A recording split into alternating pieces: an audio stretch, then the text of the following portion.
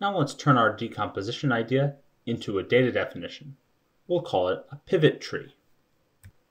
Each pivot tree has a number and two child pivot trees, or it represents an empty pivot tree with no elements.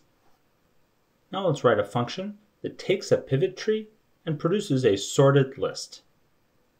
The important thing to remember is that all the numbers in the left pivot tree should be smaller than the pivot, and all the numbers in the right pivot tree should be larger than the pivot.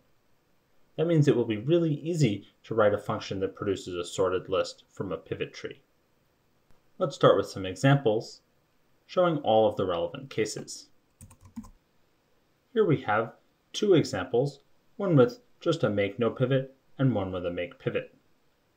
Now let's follow our template to write flatten. Now we've completed our template and we can fill in the rest of our function. If we have a no pivot, we just produce the empty list. Otherwise, we have three things to put together.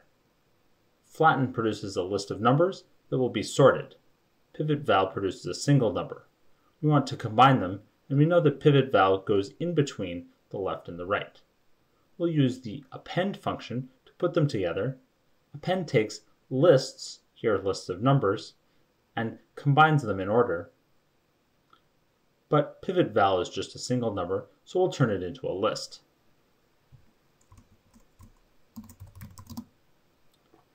Here, like in the merge sort example from last lecture, this is one of the few cases where using the list function inside a function definition is appropriate. Now that we have three lists, we'll put them together with append. All our tests pass, and we successfully know how to consume a pivot tree. Next, we're going to see how to produce one.